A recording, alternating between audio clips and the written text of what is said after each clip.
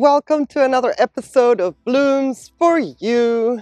Subscribers, viewers, anybody that comments, anybody that sees this video, depending what time of year, when you see it, on the day that it airs, or maybe in a few months' time. This is my Rincatlianthe Fushu Glory Happy Holiday.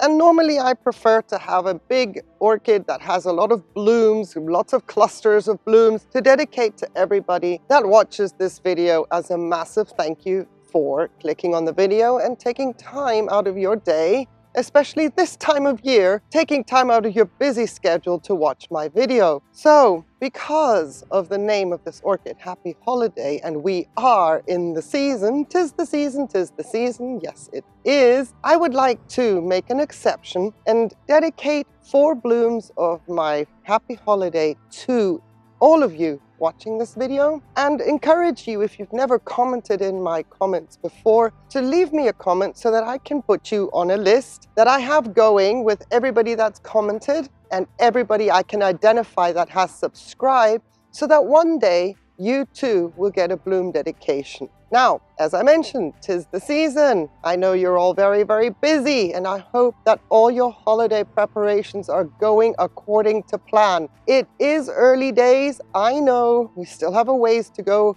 until Christmas, but as long as my Happy Holiday is in bloom and it matches and coincides with this time of year, I am going to dedicate these blooms to all of you and wish you happy, happy holidays. I hope that you are doing well.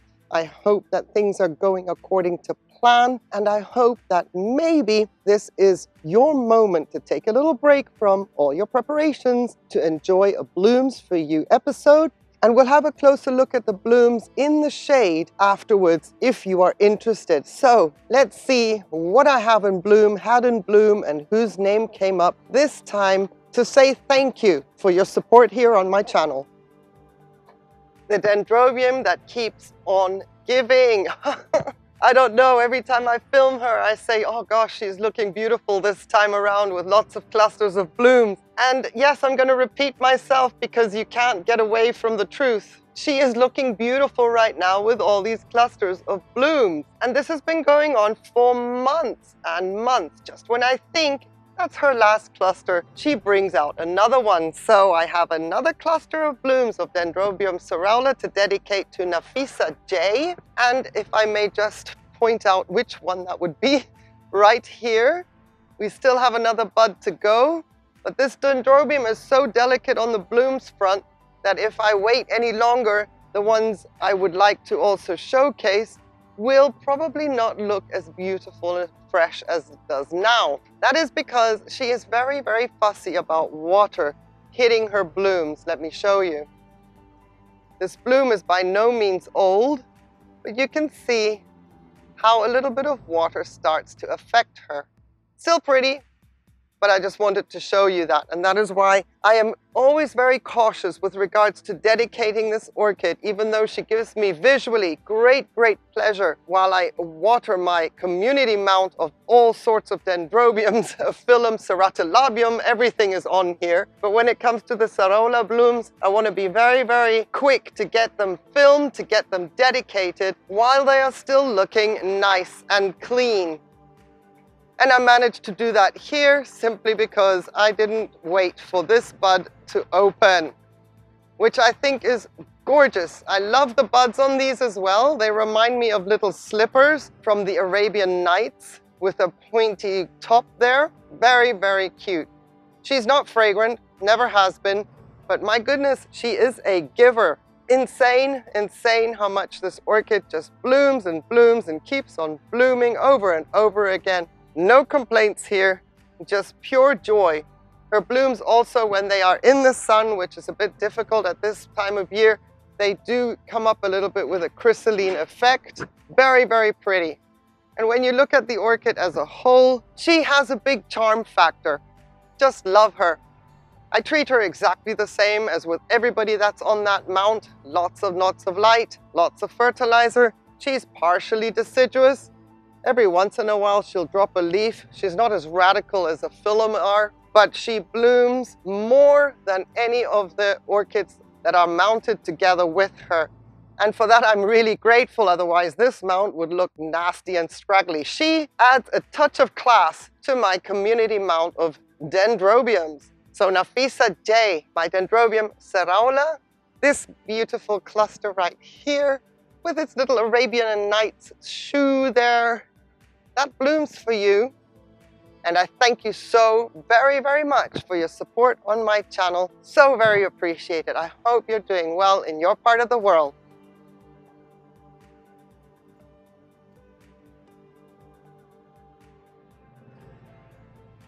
Krasnetia Green Light, Daniel Montoya, and ABS Soldier. I've got more spikes to give away. These two were already dedicated to someone else, but they're still in bloom many, many weeks later. But here we are. Look, ta-da! Surprise, surprise, more spikes coming. And here's another one. Just a single bloom, a little bit of bud blast down here, and another spike opened up. Maybe it'd be a good idea that I raise the camera, right? Okay, so this one has only just opened this morning, but I did want to film this orchid when all her spikes were in bloom. But you can see the chartreuseness of the petals and sepals as they are fresh. And then you can see the contrasting change into white a couple of days later. Cutie, cutie, cutie, Green Light. Very, very well-fitting name. I love it. And she smells like a Neophonetia all day long, which is super pleasant in the dining room area where I have her located. No matter sun, no matter that it's cloudy, no matter that it's colder than usual. She smells divine. Love it. Also very pleased that she did decide to bloom for me. I had a little bit of a hiccup. I was getting complacent and I thought, well, now that she has bloomed once, I don't need to expose her to such harsh light as the east side of my patio provides. And I had her in the south-facing covered portico, and then care collab time came and I never saw her bloom or a spike, and well, there's that. So I promptly put her back onto the east side, just thought, well, never mind the season, it's done, Hakuna Matata, we move on. And then spikes started to appear. Yes, so happy. And the fact that she's blooming out, even better, because the temperatures since have changed dramatically. So Daniel Montoya, I have 6 blooms in total for you and ABS Soldier to say thank you so very, very much for your support on my channel. So appreciated. Love our exchange. Can't say much more than that, really. I hope you're doing well and that the winter is being kind to you. Thanks to both of you via my Krasnetia Green Light for your support.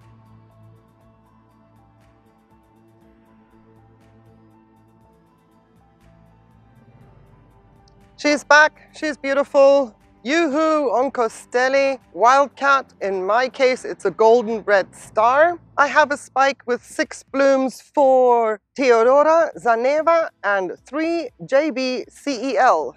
3 JB Cell, something like that. Anyway, Theodora Zaneva and 3 JB Cell. This is my Oncostelli Wildcat golden red star back in bloom. I haven't seen these blooms since 2019. Because I messed the orchid up pretty bad in 2020, having thought that, well, my job here is done, I've rescued her. So after rescuing her from a sales table, she was doing well. I thought my job was done. Well, no. And I promptly put her back into rescue mode in 2020 because I was not respecting how much water she needed to be happy. But we've corrected that now. And I have a little starter spike coming back, but that is great news because now she's on her way and she's strong enough to bloom. None of my pseudobulbs have desiccated. Isn't this gorgeous? This one is just opening in that chocolate rich color. Oh, it's fantastic. Yeah, I wanted to make sure that I caught these in their prime, seeing as they're kind of blooming out of season as far as I'm concerned. My calendar says this shouldn't be happening. Oncostelli Wildcat Golden Red Star says it is happening. So I am jumping the gun and I'm going to film her right now while her blooms are pristine, and I can dedicate them to say thank you so very, very much, Theodora Zaneva and 3 JB Cell, for your support here on my channel all this time. It is so very, very much appreciated. And little Wildcat here, she blooms for the two of you, plus one down there, which again, oh, look at that color. That is just, oh, I love it. And yes, as a thank you for being here, for spending time on my channel, watching my videos, for your feedback and everything that you contribute as far as support. You are so appreciated. Thank you very, very much, Teodora Zaneva and 3JB Cell.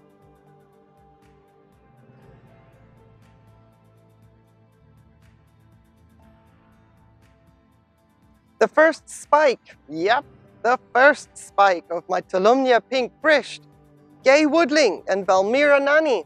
Thank you to the two of you ladies for supporting my channel the way that you do. So yes, I have her out in the sun and the pink looks a little bit washed out, but when you're in the shade, you won't be able to see that there have been pixies on this bloom. And you won't be able to see the sparkles. Can you see them? Oh my goodness, I hope the viewfinder is picking this up. Look at this. Little itty bitty tiny pink sparkles. Such a gorgeous little accent to these blooms. So she's called Pink Brisht for obvious reasons, but what I think I'm going to do is put her into the shade so that we can appreciate the blooms even more. There we are, that's better. At least when it comes to being able to see the real color, the true color of this little Tolumnia. Just to give you a better impression, Gay Woodling and Valmira Nani, what exactly is blooming here for you in southern Spain to say thank you for your support? Would make no sense to show off washed out colors if we can do something about it. And this is what we can do. I think this is a beautiful little Tolumnia. I was not expecting at the time of buying my Tolumnias that most of them would be mislabeled. But I'm going to consider that this one is correctly labeled because she is blooming according to the name. Pink Brisht. Turns out I had three. There's another one starting to bloom in the background there. Just starting to open her spikes. Has a different label, but look at it, blooming Pink Brisht. So my Tolumnias are pretty much an assortment of, you know, Forrest Gump, box of chocolates. Don't know what's going to come out until they bloom. Happy to say though that pink is looking fabulous, and I hope that the sparkles did show through. I will only find out at a later stage. It's a vigorous little orchid. She has another spike coming right here. I've got to be careful, I don't want to bump anything. It'll be the first time that I would get 3 spikes out of one basket. There's another one back there. So Pink Brisht, this one, this little basket is busy. Happy days. Can we get back into focus, please? Yep, there we are. They're not lasting as long as other Tolumnia blooms that I am used to, so this is not a premature video. In this case, it's what you see is what you get, and get that into focus straight away. You can see this one is just opening. These other ones back here look fresh, and this one is looking like it's aging, at least to the naked eye. Aging in a sense, if you want to call it a color changer, it just goes from a shocking pink to a little bit more of a vintage pink. But pink it is, Pink Brisht, I'll take it. Thank you so very, very much, Gay Woodling and Valmira Nani, for your support here on my channel. It is so very much appreciated, and my Tolumnia Pink Brisht blooms for you.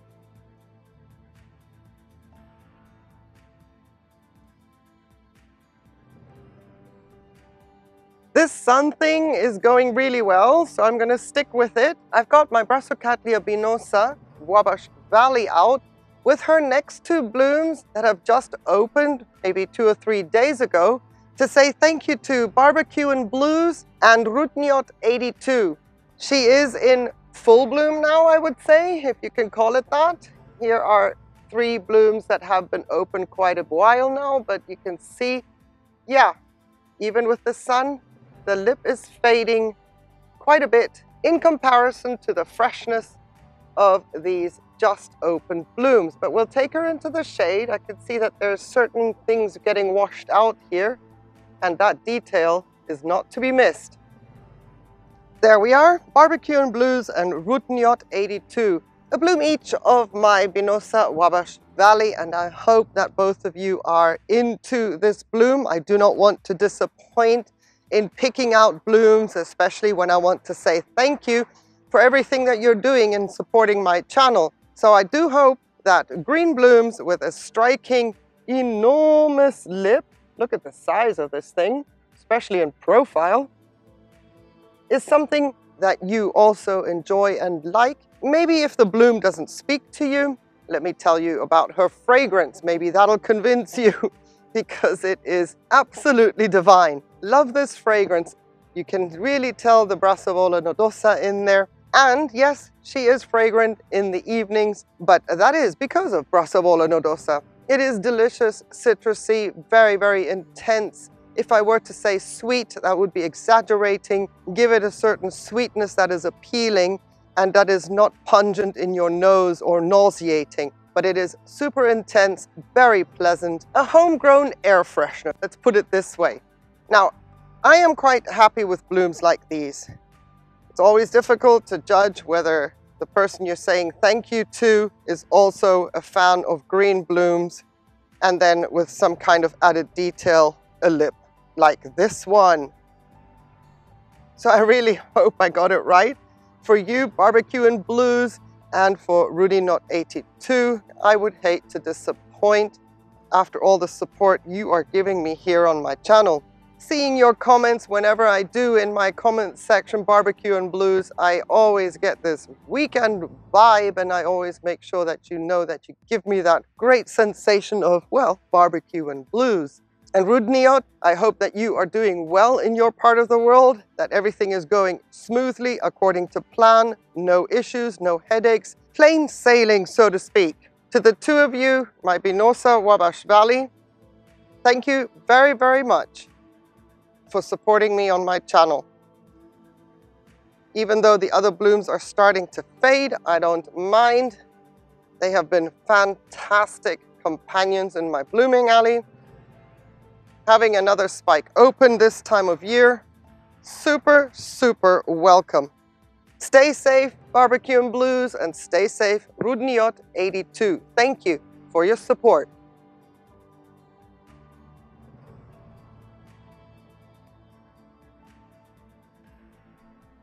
She's at it again. Procatavola Golden Peacock. I have a spike, this time with 4 blooms. Last time I only got 3. But you know what? This pop of color, 3, 2, 4, whatever.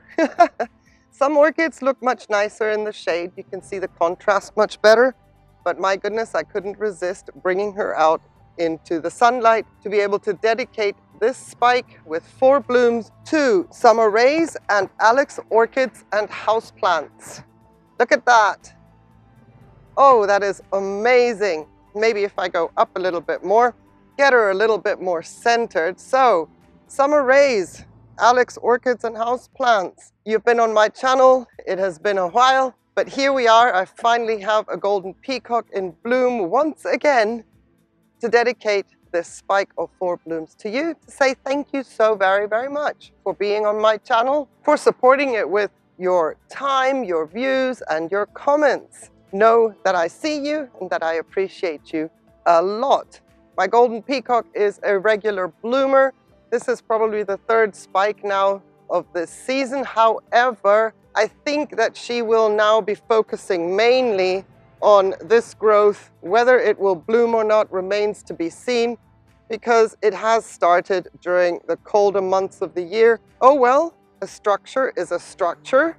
A structure brings new roots, and that means the orchid is getting stronger and stronger again. So whether this one will bloom, again, remains to be seen. But I am very, very grateful that during this time of year, where it gets dark quite quickly, not nasty as you can see, gorgeous sunshine, but dark. This one pops with a beautiful orange in my blooming alley indoors. Thank you very, very much, Summer Rays and Alex Orchids and Houseplants. I really appreciate you here, and I really hope that everything is going well and going smoothly with whatever it is that you are planning during this time of year. Before I move on to the next bloom and dedication. Just a little bit of a close-up view of that gorgeous, gorgeous lip. I love the star structure. And my goodness, that sun, that really, really tops it off. Beautiful. Thank you, Summer Rays, and thank you, Alex Orchids and Houseplants.